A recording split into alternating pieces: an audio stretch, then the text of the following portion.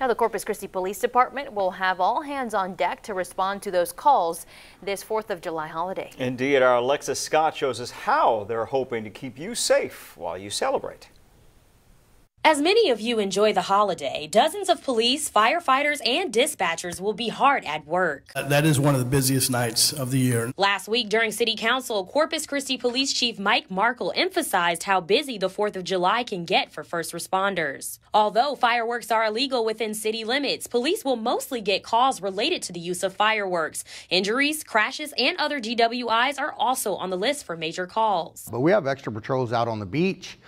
We have extra traffic units out. Our DWI officers are out there, gang officers, everybody. When it comes to the response times, particularly during the holidays, police say it's based on the circumstance. It's going to be based on that priority. And then again, it's going to be based on the time of day, the area, how many officers are free in that area. And for those who decide to let off fireworks, Chief Markle says, We'll be out there doing specific enforcement, trying to write citations. When we catch them, we'll cite them, we'll take the fireworks. And that citation on fireworks can total a fine of at least $2,000 if you're caught.